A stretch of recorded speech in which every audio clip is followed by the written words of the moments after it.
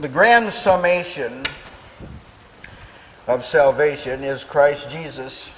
He is the sum total of everything God has to say. He is a summation of everything God has done. He is the sum and substance of the Word of God, the Scriptures. The testimony of Jesus is the spirit of prophecy. Every place in the Bible, Jesus is the heart, the soul of it. In Genesis, he's the seed. In Exodus, he's the lawgiver and the high priest. In Leviticus, he's the lamb. In Numbers, he's water and manna. In Deuteronomy, he's the prophet. In Joshua, he's the captain of the Lord's host. In Judges, he's the judge. In Ruth, he's a kinsman redeemer. In 1 Samuel, he's God's anointed. In 2 Samuel, he's the king with the house.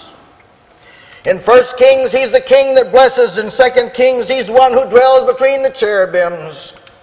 In 1 Chronicles, he's the man of rest. In 2 Chronicles, he's the cleanser of the temple. In Ezra, he's a ready scribe. In Nehemiah, he's the builder. And in Esther, he's one bringing deliverance.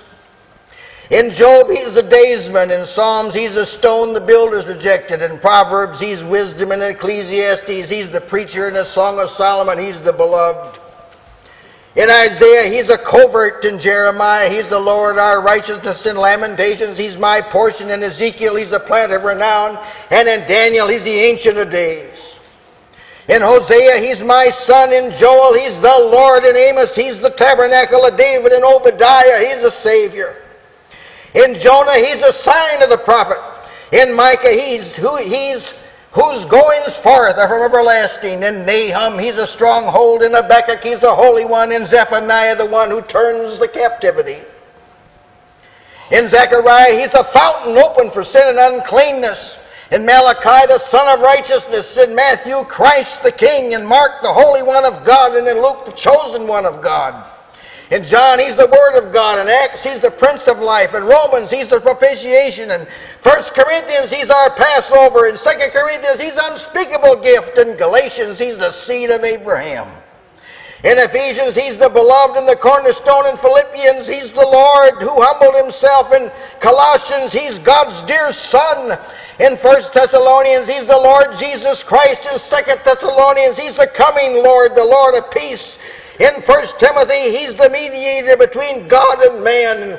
In 2 Timothy, he's the righteous judge. In Philemon, he's the giver of grace and peace. In Hebrews, he's the brightness of God's glory. In James, he's the Lord of glory. In 1 Peter, he's the chosen of God. In 2 Peter, he's the day star. In 1 John, the word of life. In 2 John, the Son of the Father. In 3 John, he's the truth. In Revelation, he's the faithful witness. What we need is not a position, but a physician. We do not need a doctrine, but a deliverer. Not a movement, but a Messiah. Not a sect, but a Savior. Not a routine, but righteousness. Not a dead letter, but a living hope. If you're wandering, he's a shepherd. If you're ill, he's a great physician. If you're deficient in wisdom, he's the wisdom of God. If you're lost, he's a Savior.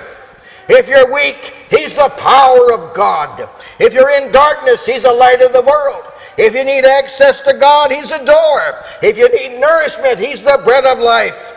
If you need counseling, he's a wonderful counselor. If you need leading, he's a captain of our salvation. Ah, yes, the three main points of sound theology is Jesus, Jesus, and Jesus.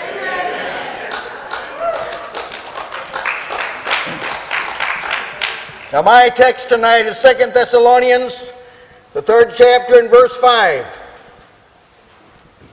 And I want to preach it with Jesus in mind.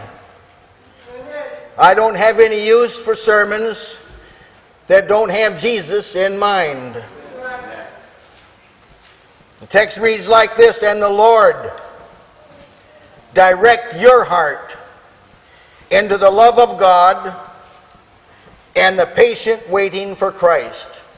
Some versions read the patience of Christ. Now this text emphasizes the Lord. You can tell the weight of a text of Scripture by how many references in it there are to deity. All texts of Scripture do not have equal weight. Thou shalt not commit adultery is true. But it does not have the weight of, thou art the Christ, the Son of the living God. Some texts will be obsolete in the glory. Thou shalt not steal. But ones about Jesus will not be. If you're talking about his death, we'll see him as a lamb that was slain. He still will look like a newly slain lamb. Everything about Jesus is relevant here and relevant there. It's applied here and applied there. God doesn't say anything about Jesus we're going to forget when we die. God doesn't produce any doctrine about Jesus that's forgotten on the other side. It all centers in Jesus. The Lord. Direct your heart into the love of God and to the patient waiting for Christ. So there's 3 references to deity. Now here he introduces in this text 2 dominant facets of newness of life. And newness, if you don't have newness of life, like you're out. But you can get in. And here they are. The love of God and the patience or perseverance of Christ. Those 2 factors, they're dominant factors. After all, we did turn from idols to serve the living God and wait for his Son from heaven. And the grace of God teaches us to deny ungodliness and worldly lust and live righteously, soberly, and godly in this present world, looking for the coming of our great God and Savior, Jesus Christ. These are 2 pivotal things. Loving God and getting ready for Christ's return. Now, nothing can compensate for a lack of one of these or both of them. If a person doesn't love God, there's nothing that can make up for that. No amount of work. I come from a time when you used to get special little bars when you had perfect attendance at churches. Some folk had them like 15 long, to hang down there. Don't see that much anymore. That's because folk aren't that regular in attendance. But I will tell you that if a person doesn't love God, it doesn't make any difference how many bars they had. And if a person is not looking for Christ anxiously, waiting for his Son to come from heaven, anticipating it, it doesn't make any difference what else they do. It doesn't make any difference what else they say. It doesn't make any difference what position they have. They are not accepted by God. God does not, I want to be emphatic about this, because before you can lift people up, you've got to teach them when they're down. Nothing will compensate for not looking forward for Christ's return. Because if you're caught unawares, well, I just advise that not be the case. Because if when you get to heaven you're surprised, don't plan on staying. That's what salvation's all about. There's only 2 times, now and then. That's it. There's only 2 places here and there. That's it. And the purpose of God is to get you from here to there and from now to then. And if in the end you go to hell, what difference does it make what else you did? Well, we got a great salvation that can accomplish all these things. See, God has a heavenly agenda. He's not looking for some young whippersnapper to come up with a new plan and a new strategy. He's already got one. And he's already appointed the captain. So we don't need a captain. We don't need a boss. We already got one. We don't need one. And the agenda is, son, bring the sons home to glory. That's what it is. He's called us to his kingdom and glory. Oh, I love to think about it. Now the Lord direct your hearts into the love of God. It's like a form of a supplication It's like Paul prayed this, but he told the folk what he prayed. So when it happened, you knew why. It's good to tell folk what you're praying for. You take the apostolic prayers, they're great instructive sections of Scripture, where the apostle would tell the people what he was praying for them. Ephesians 1 has one. Ephesians 3 has one. Thessalonians has some. Colossians 1 has some.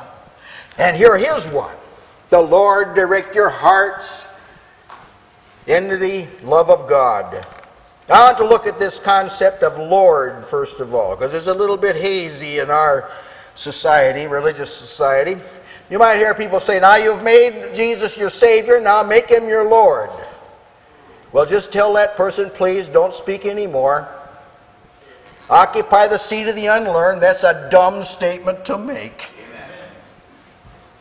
Jesus has already been made Lord. Amen. It's been announced.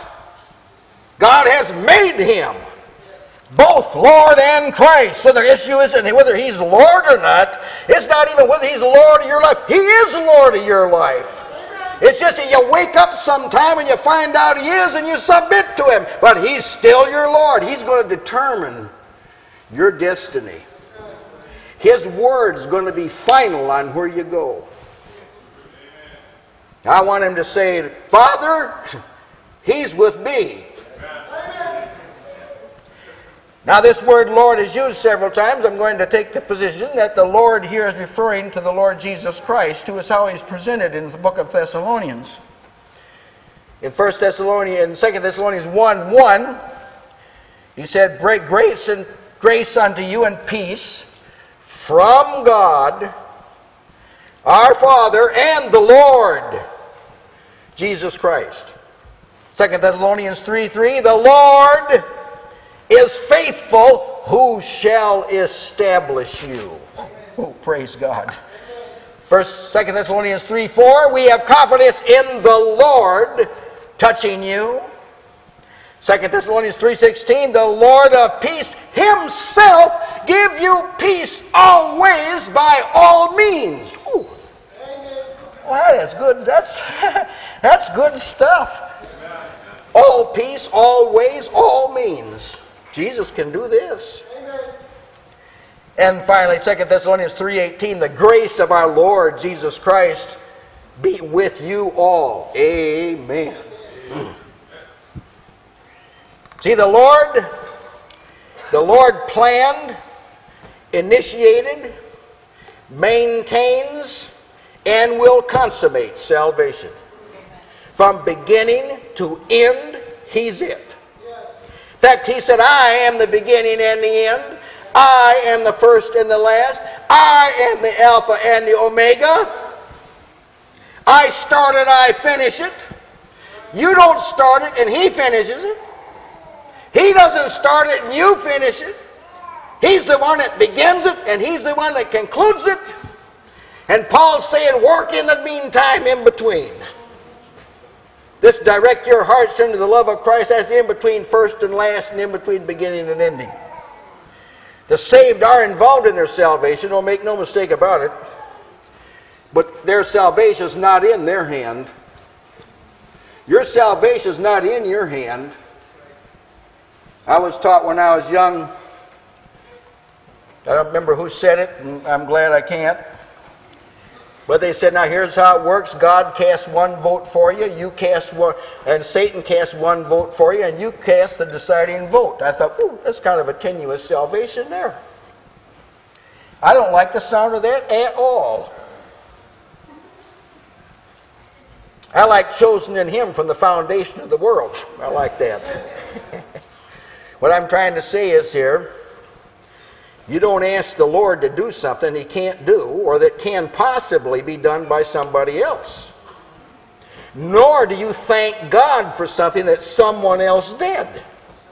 You thank God for what he did and you ask God for what he alone can do. The Lord direct your hearts into the patient waiting for Christ as well as the love of God. Now the Lord is not a figurehead. He's not officially the Lord, but not in practicality. He really is the Lord. There is not a personality in heaven on earth or under the earth that is not responsible to him and over whom he does not have absolute authority. Now I can tell you by the testimony of a past person that God can make you eat grass for 7 years without your mind. Don't doubt it for a moment. He's Lord. Well, here's what Peter said to Cornelius. He's Lord of all. He is. I'm saying this because directing your heart into the love of God, that's a big work. We've got to have a big Lord to do this. So he's not a figurehead. God has highly exalted him, given him a name above every name that's named, not only in this world, but in that which is to come. Of all the multitude, the vast multitude of created personalities that exist, the only place in all God's creation where Jesus isn't known as Lord is on planet Earth. Heaven knows it. Hell knows it. Demons said, we know who you are. Men didn't. So the only place where it's not known is earth. But the Lordship is still here. Whether they know it or not. Angels and authorities and powers have been made subject to him. And if they hadn't, you couldn't get home. These principalities and powers are more potent than you, more powerful than you, wiser than you. They're under Jesus. He calls them off, they go home. He tells them to come and deliver to you a thorn in the flesh, they deliver it.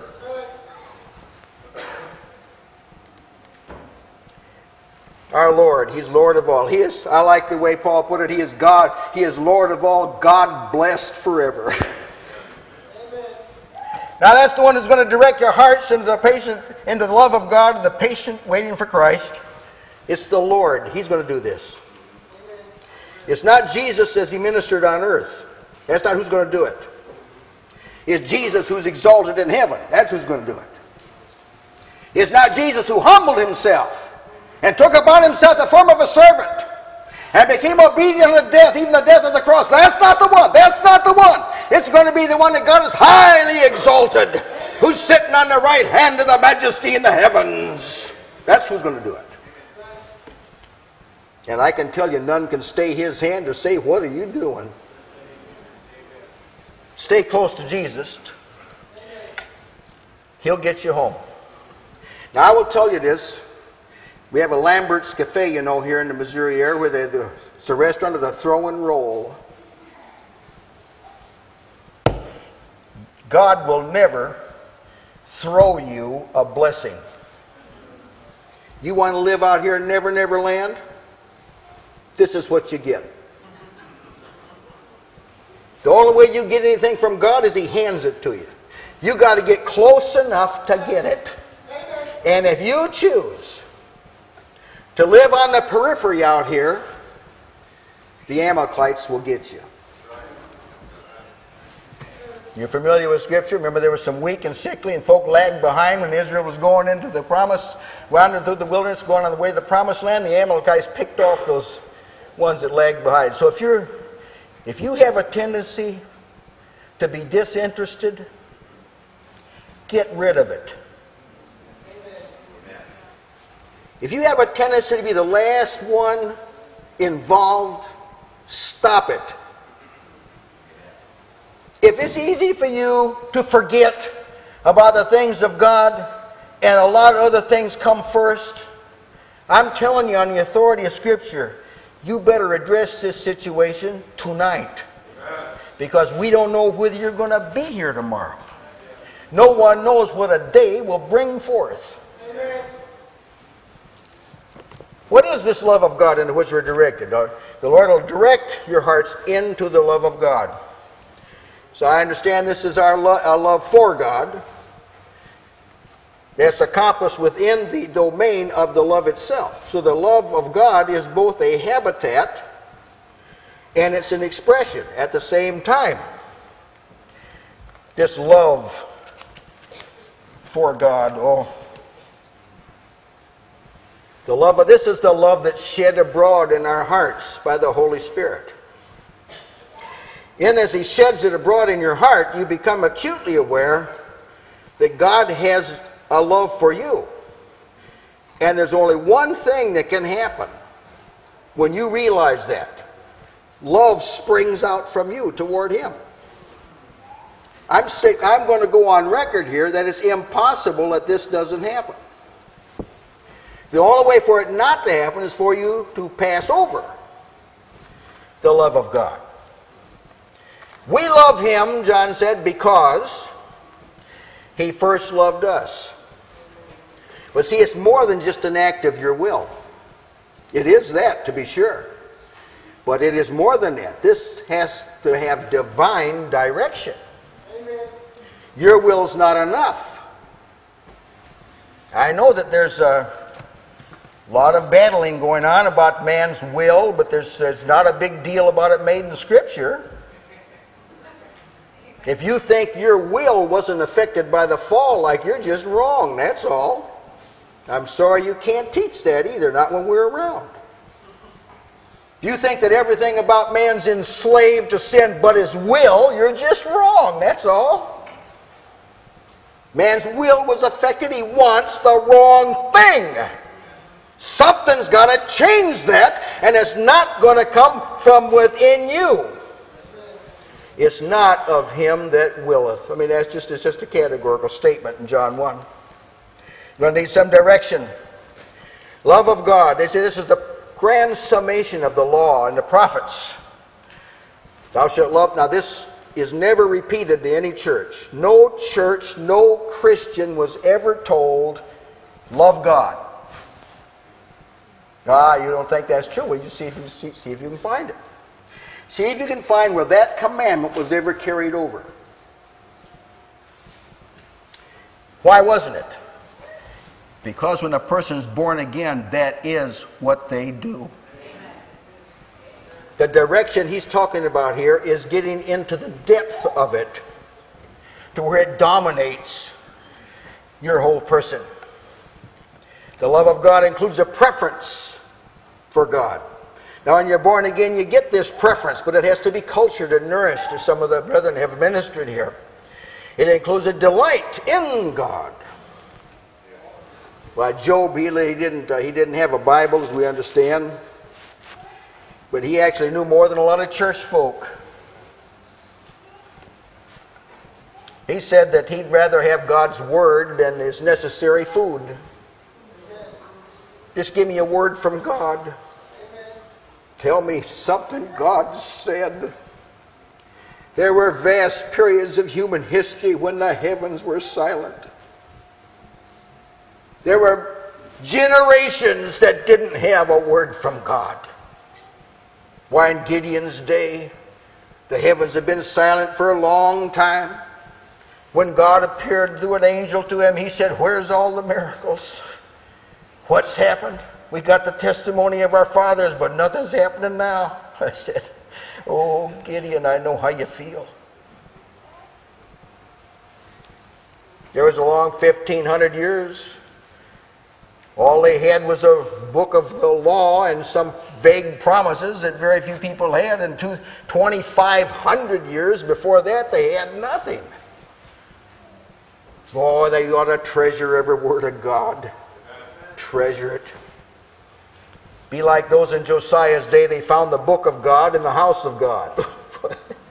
God set off a revival when they did. Now, I do not see a lot of this love of God in modern churches. I don't hear a lot of talk about it. I don't see a lot of evidence of it. I don't hear it as themes of the conventions. I don't see it in the how-to books in the bookstores. Why not? You cannot capitalize on the love of God. You can't build an institution on the love of God. You can't make a famous workshop on the love of God.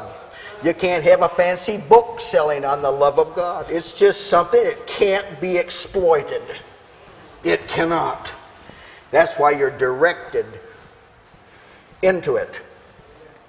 The love of God. You see, men have been made for God. All humanity has been made for God. And the scriptures indicate to us that all people have actually been strategically placed in the world by God, both in time and domain. In Acts the 17th chapter, verses 26 and 27, God told them this. Through Paul, he's announced to these Athenians, philosophers and Stoics, that of one blood God made all nations of men for to dwell upon the face of the earth, and that he determined beforehand the bounds of their habitation. Another version says exactly where they should live, and the times in which they would occupy, that they should seek the Lord. And he is not far from every one of us. So nobody is excused for not seeking God. It doesn't make any difference if they're in an isolated island, Malawi, someplace like that, or the Middle East, or the dark continent of Africa, or here. Nobody. God has strategically placed people so they have enough evidence and enough inclination to pursue God. Now, loving God is the peak of that pursuit.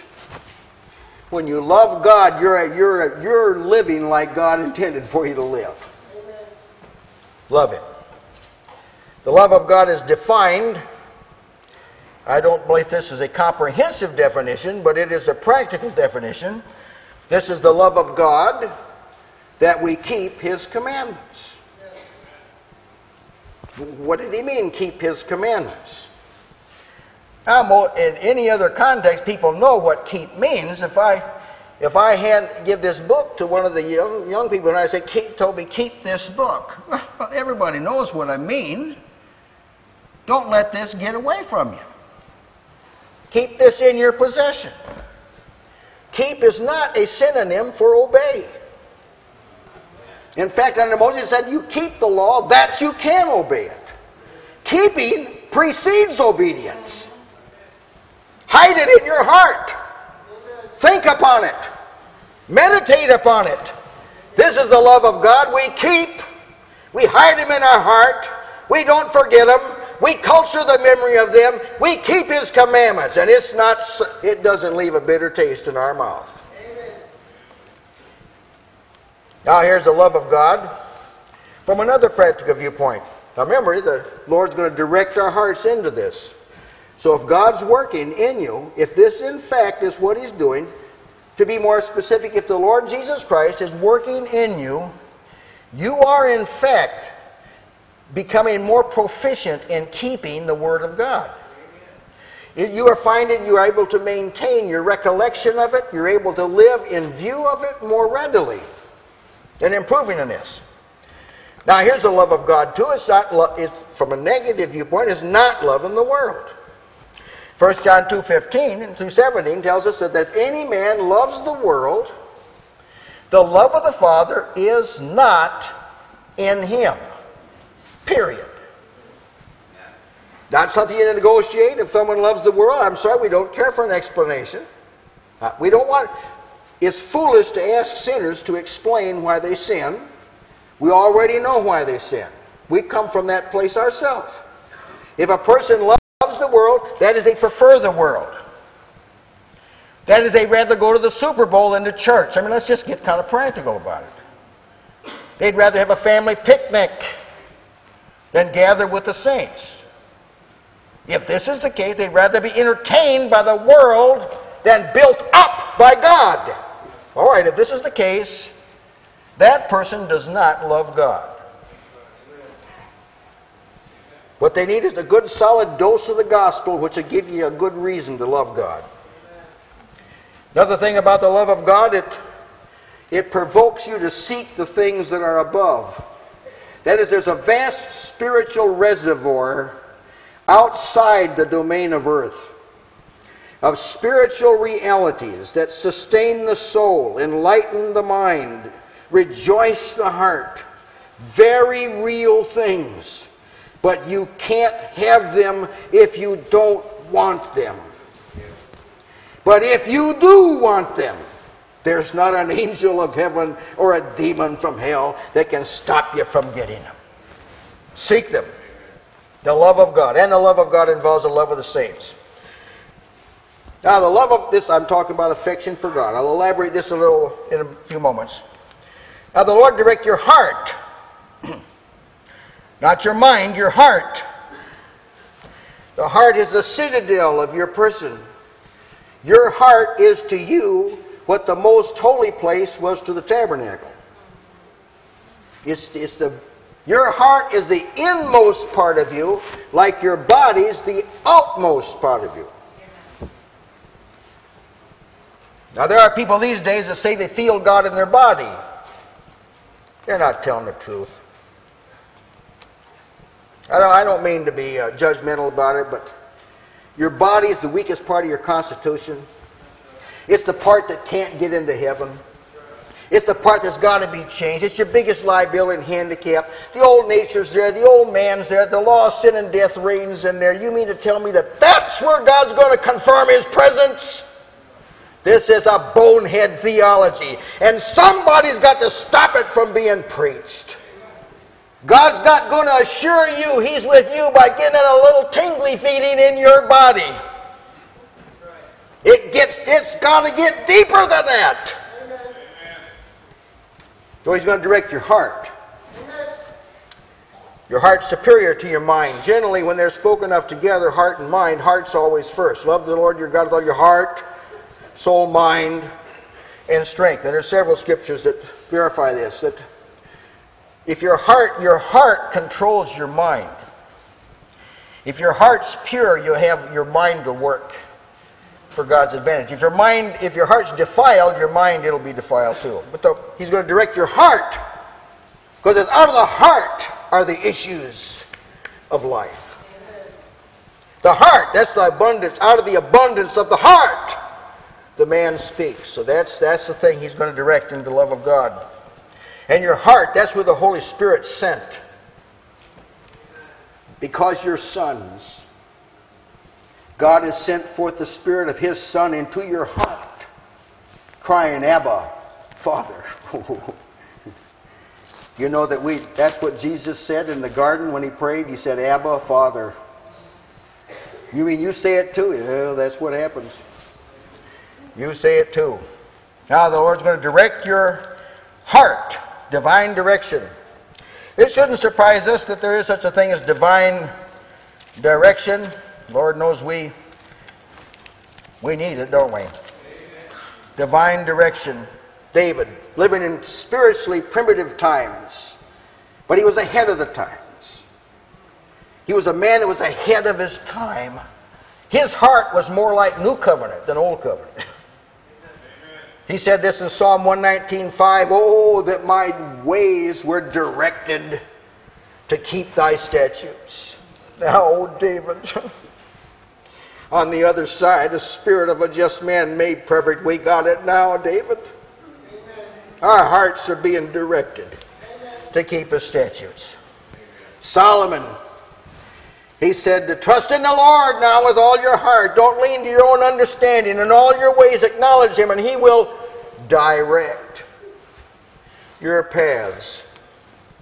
Another word from Solomon, Proverbs 16:9. A man's heart devises his way, but the Lord directs his steps. Isaiah 45:13. I have raised him up in righteousness, and I will direct all his ways. Isaiah 61:8. The Lord, love judgment. Not judgment to condemn. These determinations that tell you the way things really are. I love that, he said. I hate robbery for burnt offerings, and I will direct their work in truth. Well, that's being fulfilled in Christ Jesus. It surely is. Direction. Man needs direction. Jeremiah, the weeping prophet, said, oh, Lord, he said, I know. The way of man is not in himself. It is not in man that walks to direct his steps. Good Lord, brethren, Jeremiah shouldn't be so far ahead of the modern church. The church should know this better than Jeremiah knew it. More has been revealed to it. More has been opened up to it. how bottomless the pit of human nature is has been expounded to us. We should know this. We can't really determine our way or our destiny. We must have divine assistance. And God does. He's capable of doing this to direct the heart. Now, we're talking about the heart. God can do this. Proverbs 21:1. The king's heart is in the hand of the Lord, and he turns it whithersoever he will. You say, I don't believe that. Well, like, who cares? Huh? I'm serious. Like, if someone says, I don't think that's right, it's like, who cares? Who cares? You think God would allow this to be inscribed in Scripture and passed down through the generations if it couldn't be relied on? God can turn a king's heart. That is the highest on earth. See, that the king, he's the most elevated worldly position. If God can control his heart, he sure can control a serf's heart. You may rest assured of that. God does. God can control a heart. He can. Pharaoh could tell you. Several times, about 14 times, I think, the hardening of Pharaoh's heart is mentioned in Scripture. It starts out, God said he was going to harden Pharaoh's heart. Then several times it says Pharaoh hardened his heart. And then it concludes by all the time said God hardened his heart. Someone said, well, like, who hardened it? Well, here's how it works. Pharaoh did harden his heart. But there's like an invisible moral line that people can cross. We don't know where it is. But there comes a point where a person's decision is irreversible. And God seals it in stone. He hardened Pharaoh's heart, which means he was irretrievable. This, of course, is a sin that's committed when a person commits this blasphemy against the Holy Spirit. Now, this is not spelled out in Scripture, and I can see why. I mean, what purpose would be served by delineating exactly when you committed the blasphemy against the Holy Spirit? What he's saying is, you better be careful about being insensitive to God or shutting down sensitive emotions toward God or thrusting out of your mind thoughts that draw you to God, because there's this line you can cross where you can't be forgiven in this world or the one to come. I'm pointing out here, God can control the heart, and he did with Pharaoh. God can control the heart. There were, of course, the Israel's heart. They did the same thing. They chose to ignore God, and they did it up to such a point that God said, that's it. Here's what he said, Isaiah 29:10. The Lord has poured out upon you the spirit of deep sleep, and has closed your eyes. The prophets and your rulers, the seers, has he covered. Oh, you don't want to tamper with God. Dare we, Paul says, to provoke God? Are we stronger than he? Now, this is not popular stuff to preach, but the American church needs to hear this, because God is being provoked by the American church. And if it does not awaken, doesn't make any difference whether it's this one or where. It doesn't make any difference. If it does not awaken, it'll come to a point where God will put it to a sleep, and it'll be, as David said, the sleep of death. It won't be able to wake up. Here's another statement that says this. I'm pointing out God can control the heart. I'm preaching the text that he will do it for good, to bless you. But if a person refuses this, this is the other alternative. Isaiah 44:18. They have not known nor understood, for he has shut their eyes that they cannot see, and their hearts that they cannot understand. Well, I don't want to dwell on that, but that's a very much of a reality that people need to talk about. God, when we say the Lord, direct your heart, see, God can do this. Amen. It is true that it will, as speaking as a man, this is a bit clumsy way to say it, that he requires your consent. There's got to be a better way to say it, but that's the best I can say it right now. But he has to have your consent. Not because you're so strong. That's not why. but because God is not served or glorified by unwilling service. In fact, he said to the Israelites, he says, your songs are like noise to me. The inhabitants of Canaan, you remember when Israel came into Canaan? It said that God hardened the hearts of the people, the enemies, so they wouldn't let them pass through their land. Now the heart, God controls the heart. That's my point. If God's going to direct the heart, this has to be a domain over which he can reign. In the new birth, this issue of a recalcitrant heart is addressed. As far back as Moses, before they ever entered the promised land, Moses, first he told the people, circumcise your heart.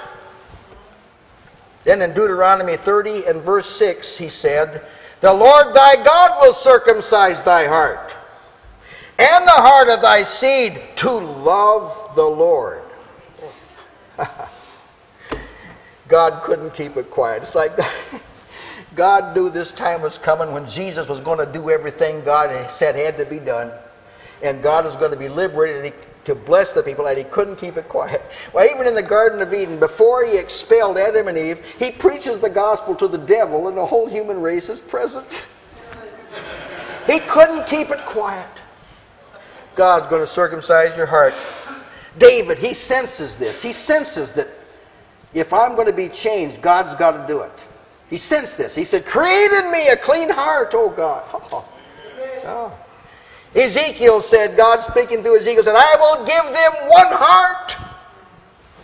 I will put a new spirit within you. I'll take the stony heart out and give you a heart of flesh. That's what I'll do. In Jesus, he's done it. If you're in Christ, you've got a new heart, one that is directable. The heart must be directable. There must be some reciprocity on your end. This isn't something you try and do. I want to be very careful about how I present this. This isn't something you try and do. I'm going to try hard to yield to God. This is something you got to get close enough to Jesus, and if you can get close enough to Jesus, this will happen. The psalmist put it this way, Psalm 110 verse 3, my people shall be willing in the day of my power. You can't be in Christ's presence and sin. You can't do it. You can't look at God and sin. You cannot. It is impossible. Peter wasn't looking at Jesus when he denied him, but he was when he repented. If a person is not being directed into the love of God, and this is personal business, this isn't something that we can judge each other on. Understand this, but this is personal. But if a person is not being directed into the love of God, if they're not coming into a point where God is becoming more delightful to them, more preferred to them, his will more zealously sought, his word most fervently loved, if this isn't happening, there's a blockage. There's a blockage someplace. Because this is what Christ does to people who are reconciled. This is what the Holy Spirit does when he dwells in people. This is what God does to his children. So if it isn't happening, the Spirit's been quenched. The Spirit's been grieved. And there's been resistance against God. Now all of that, you can recover from that, but you got to do it now. Behold, now is the day of salvation. This is the accepted time, not tomorrow. I've asked the Lord to help me in this because I felt deficient in compelling people to come in. I remember Jesus gave a parable, and he said the master prepared a great wedding feast. Invited people in, and they began to make excuse. You remember the account. And he says, I want you to go into the highways and the byways and compel them to come in, that my house may be full. I want that. I want to have power with God and man. I want to grow like Jesus. It says he grew in favor with God and man. To be like Jacob, whom was blessed, said, you have prevailed, you have power with God and man. I will tell you, if you can just get people to get up in their spirits, to get up and come to Christ, it will resolve the dilemma. Jesus had been commissioned. Bring the sons home. But the son's got to be with him. You got a journey in the entourage. It's going on to glory. Not directed. Not being directed in the love of God. Well, there's no root. Jesus told the parable of the soils. There's no root. The cares of the world, the riches of the world, the lust of other things have entered in and thwarted the work. Jesus came to his hometown and said he could do no mighty work there. Mark 6:5. He could do no mighty work there because of their unbelief.